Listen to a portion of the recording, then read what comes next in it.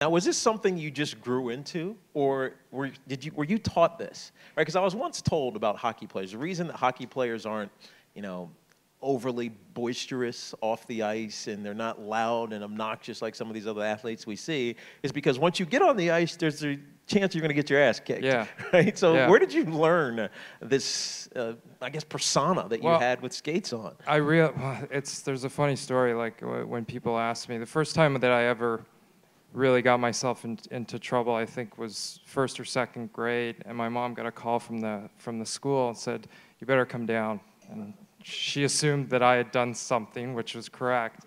And there was a kid in my class that was deaf, and for some reason I didn't believe that he was deaf.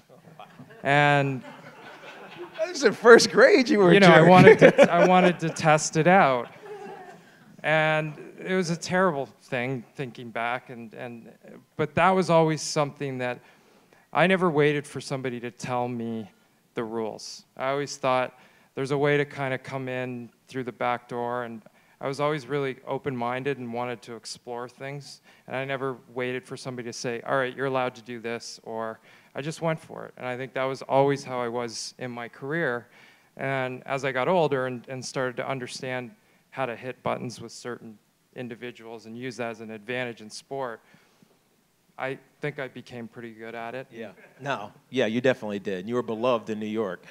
Maybe not in other places, but you were beloved in New York. Definitely not in now, other places. your path wasn't easy. You were undrafted. You signed with the Detroit Red Wings. In that first season, they won the Cup, but you didn't play enough games to actually get your name on the Cup. So it wasn't like you just stepped into stardom in the NHL. Yeah. Tell us about your journey and how you came to be known as an enforcer for a guy I look at like, you're bigger than me. I mean, I can be an enforcer in the NHL. Yeah. I mean, tell us a little bit about that journey, especially the early part of it. Yeah, I mean, I think I played junior in Canada, and I was always one of the better players in that league, certainly at that time.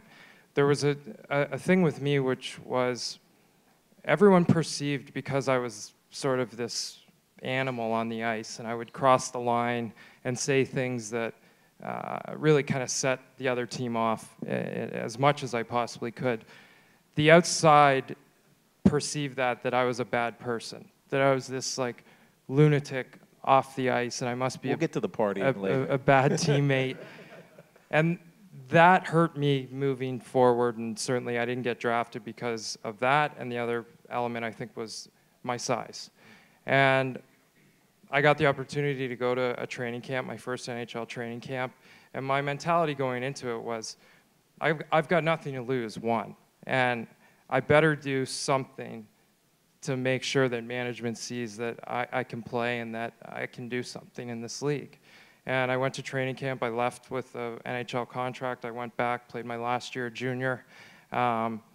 Never changed my mentality. I never really wavered, even when I had that cachet of having an NHL contract and having to obviously represent them, and there were different rules attached. I never really switched my demeanor or my behavior. I always was focused on being the center of attention on the ice.